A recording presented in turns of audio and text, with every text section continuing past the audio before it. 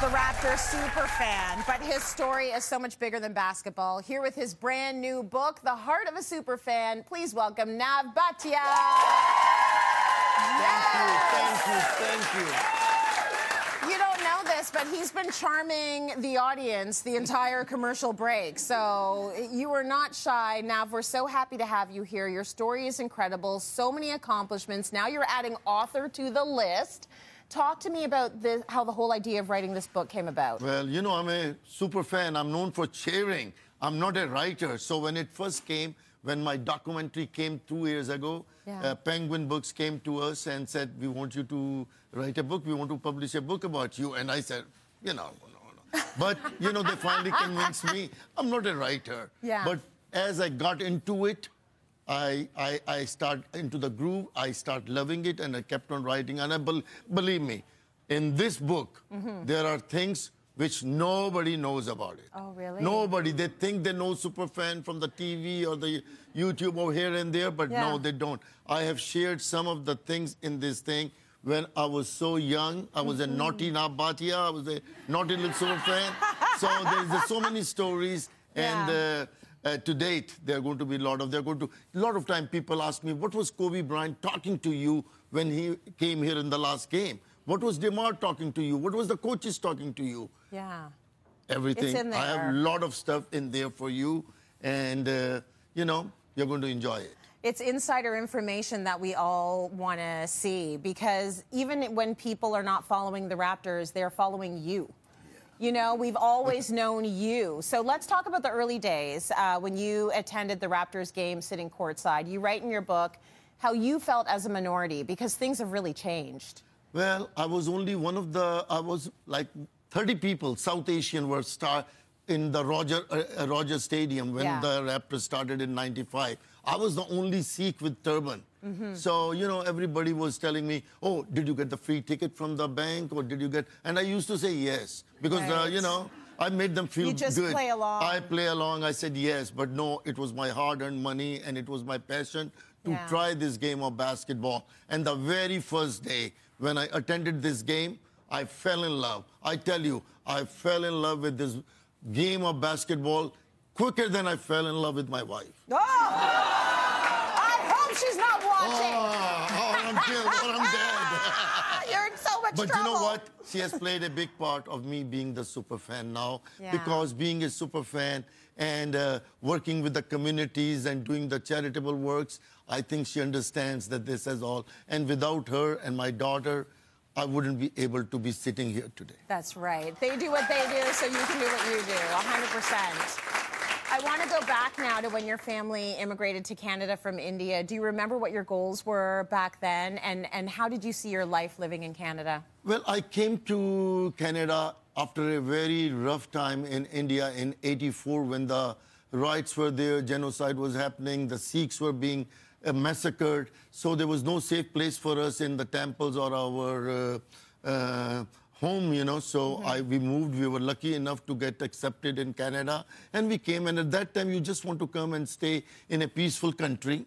And you want to earn money, enough money to make your family the bread and butter on the table. You want to bring it and be comfortable with it. Yeah. And I tell you, you know, it was not an easy ride. I had a lot of speed bumps. Coming to the first day, nobody wanted to hire a mechanical engineer with turban and beard. So I did odd jobs like janitorial job and landscaping job, but I was the best janitor. Right. Whatever I do with passion. Yeah. And then finally I got a job as a car salesman in Rexdale Hyundai.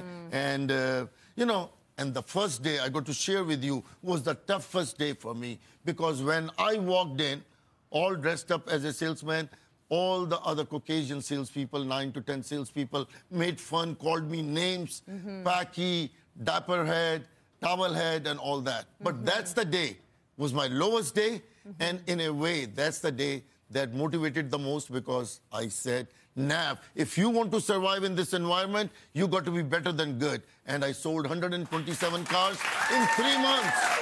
That was a record then, it still is a record. I can't even say I'm surprised at all, because you have to prove yourself and you have to work harder and you have to take all of the crap coming your way, and you have to keep a smile on your face.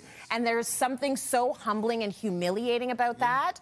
But immigrants often switch the trajectory and make it a win. And that's what you did. You made it a win. And you know, so that's an incredible story. I believe when people go low, you go high. Yeah. And that's what it is. And that's the key.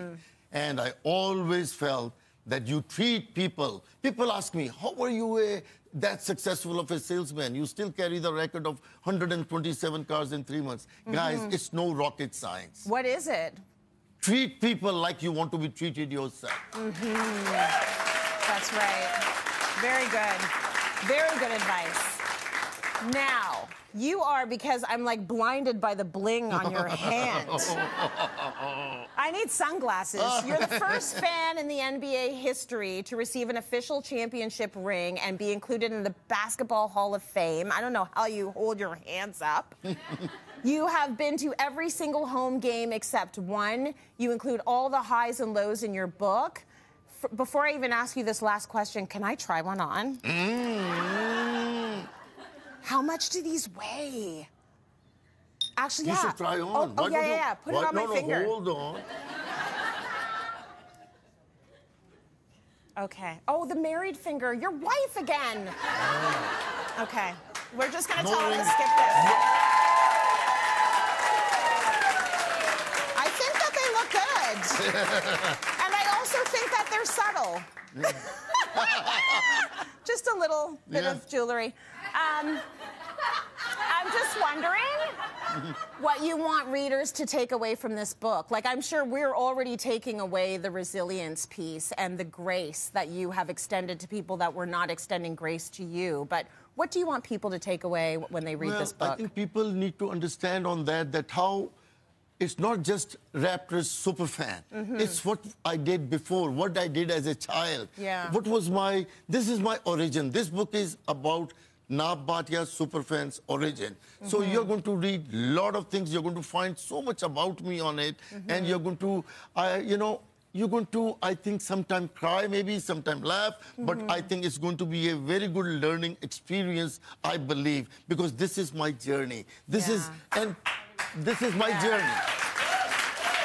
This is a true Canadian story. So thank you for this. Thank you, Nav. Love them so much. The Heart of a Superfan is out now, and everyone in our audience is going to take